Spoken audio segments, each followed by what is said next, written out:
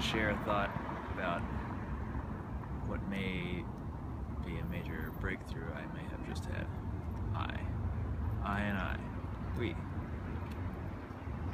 That has been co-evolving for a long time.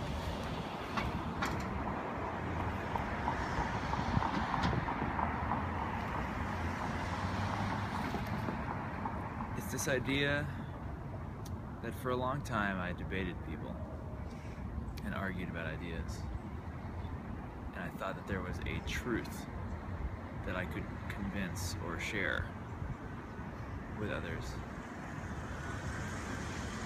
And we just realized that maybe, or maybe not, and maybe something else,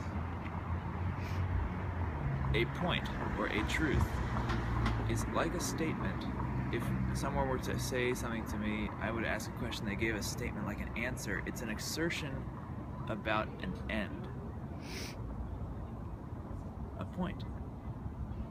An argument. A way of thinking, an ideology. A statement says, stop.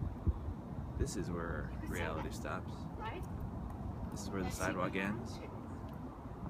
But it seems that narrative is only a construct of the mind.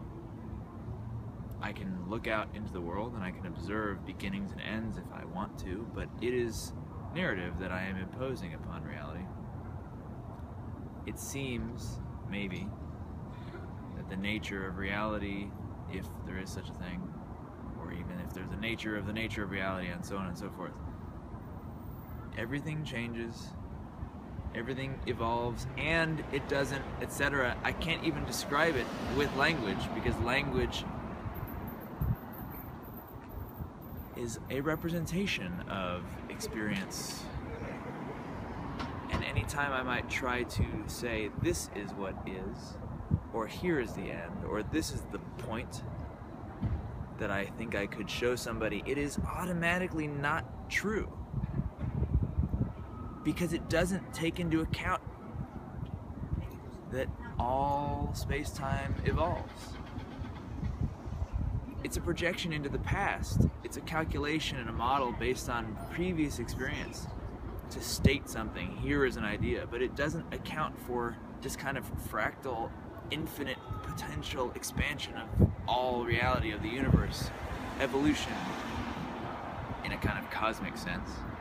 In a spiritual sense, maybe. Evolution at every level of all things interconnected.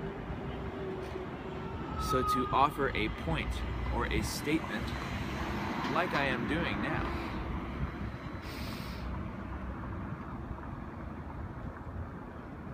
may be an opting out of the co-creatability, the flow with which one can engage and interact and play with evolution as it happens, or even just get out of the way and be the evolution as it happens. But if I were to say this is the truth, and here is the point, this is the end, I'm lying. Or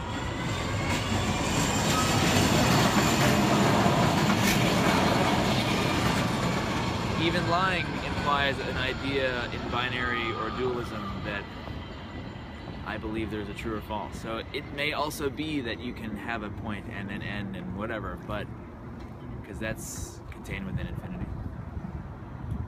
But it's just occurring to me, this idea that to state something, to point, to say this is it, that I've spent so long thinking that here is the way things are and trying to show others that this is the thing.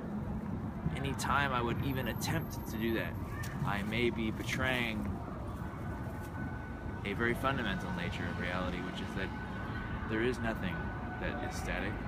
Maybe everything changes every moment. We can either choose to experience it that way and observe it, or we can construct ideas and narratives in our mind that allow us to interpret it through categories and rigidities and ideologies and meta patterns. And so to state or to make a point is to not, in a sense, maybe kind of fully play with and co-evolve with the future as it becomes the now, as it turns into the past, and as we draw back upon all of space-time.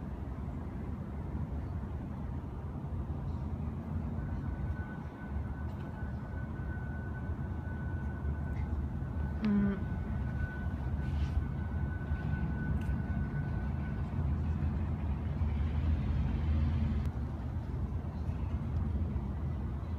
it makes me wonder, why ever say anything? Why ever state anything? Rather than stating and putting an end to something, saying this is the end of the road of this evolution, even though evolution does continue despite me trying to stop it. Instead, I can just kind of interact and play and bounce and ask questions and co-create, or just stop trying to do anything and just be as the flow of all evolution is what I am and what I become, or something like that. What if all the statements people are sharing are theories? They are theories, but they are based in the data from the past, trying to project into the future a prediction based on how things have been.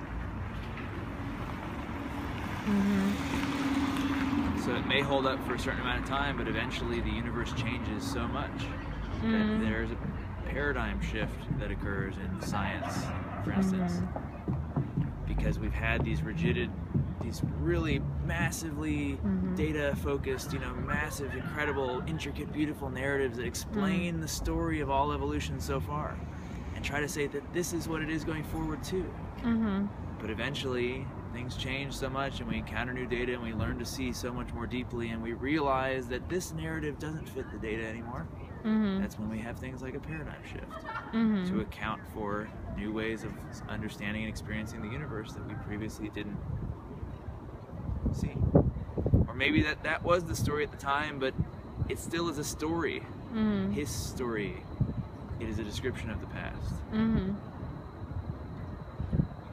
But we're heading into the future. Maybe we're also heading into the past. I'm not saying it's wrong. I'm just observing it.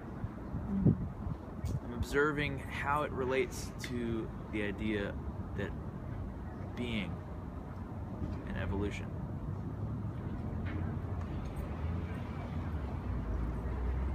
is